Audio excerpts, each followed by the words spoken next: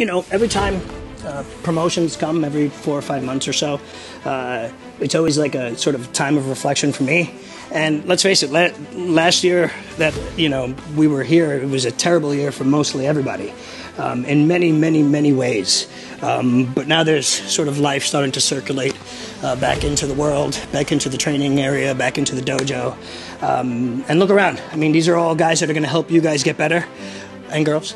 These are all people that are going to help you get stronger. They're going to help you excel with your technique. They're going to push you. There are days you're going to feel like garbage. Everybody has those days. There's days you're going to feel amazing. Everybody has those days.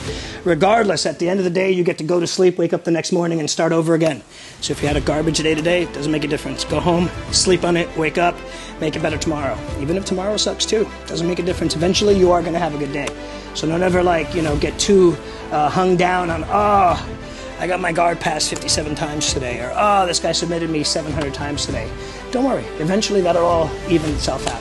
There will be balance in the universe, there always is. All right, good job everybody. Let's bring it up, straight position please. Let's bow, us. Give yourselves a big clap, one more. Very nice, okay.